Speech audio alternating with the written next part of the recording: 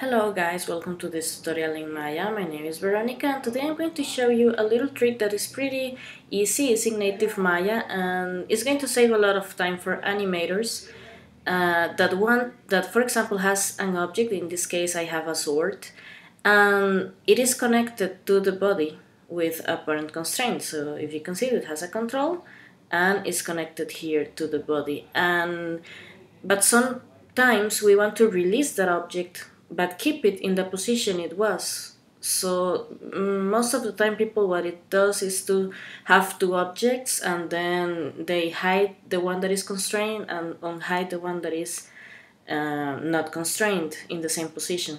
But there is a little trick that is more easy and it's going to save you a lot of time.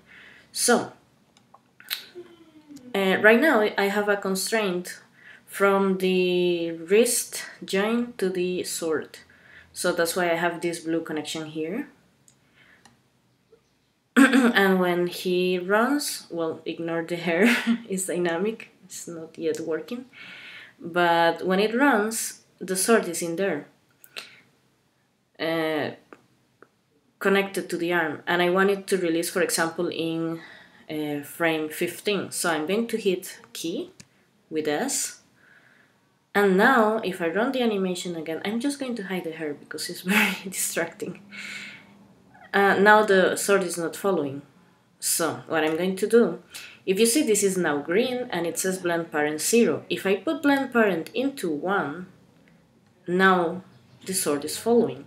So what I'm going to do is just hit key on the previous, put it in 1, and in the next put it in 0. So I have from the beginning of the animation, he has the sword connected, and after that in frame 15 he releases and keep going. And that's pretty much it. It's a very easy trick, but it's going to save you a lot of time and money. Hope you like it and hope you find this useful.